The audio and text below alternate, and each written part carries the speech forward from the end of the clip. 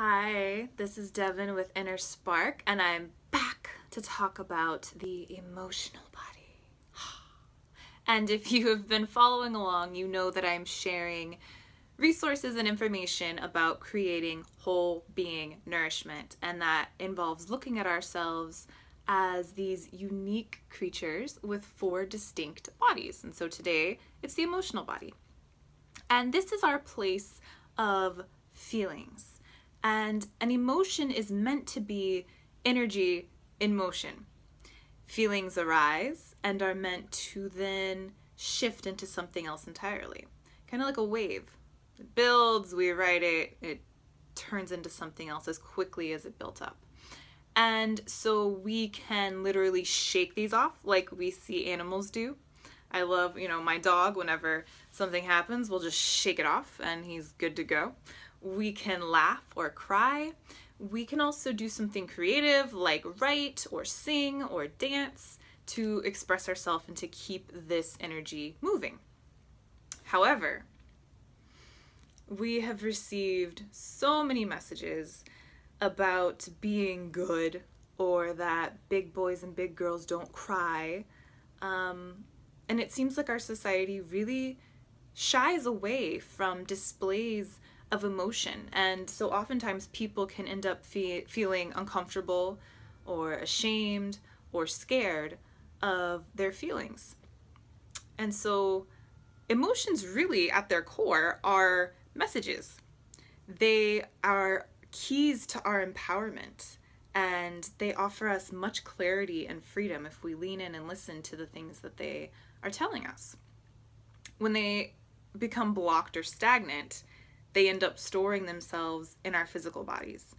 And often as a result, dis-ease of some kind manifests. And so things like tumors or cysts, chronic sinus issues, IBS, constipation, diarrhea, I sound like a Pepto-Bismol commercial now, but really many other symptoms and conditions such as these, those pesky mystery symptoms, have been said to have their roots in the emotional body.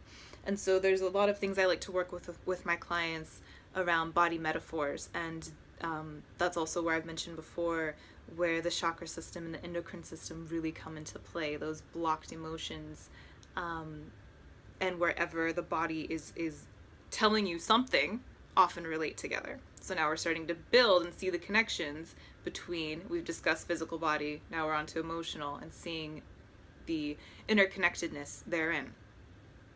Taking it a step further, the mental body, which I'll go into more detail about next time, it likes to gain more strength from an unchecked emotional body. So it gets to then perpetuate the beliefs that it might be telling you because it sees you're getting sad. And so it'll keep going, like, oh, see, that self-fulfilling prophecy is true. It's like a annoying little brother or sister that likes to get your goat. So how do you have a healthy emotional body? You ready for this? The secret? Feel. Yeah. Feel. And so something that I do is to pause. Just take a moment just for yourself. Do it right now. Shut your eyes. Maybe place a hand on your heart, take a deep breath, and just literally ask yourself, and you can say it out loud, what am I feeling right now? And then pause, keep breathing, and listen. And then watch that energy. It will show up someplace in your body maybe,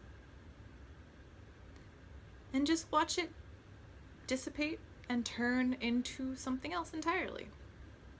Flower essences can also really support the fluidity and expressiveness of our emotional body. They're beautiful support for this, as well as having a regular creative practice that I mentioned before. And so I'm curious, what are your favorite ways of expressing yourself?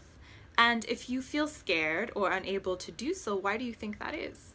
And lastly, do you have any pesky mystery symptoms or conditions that you're currently experiencing on the physical level that you think you may be able to start to see a connection between the emotional body and the physical symptoms or conditions that you're experiencing. Please share with me, and I will see you on the next video.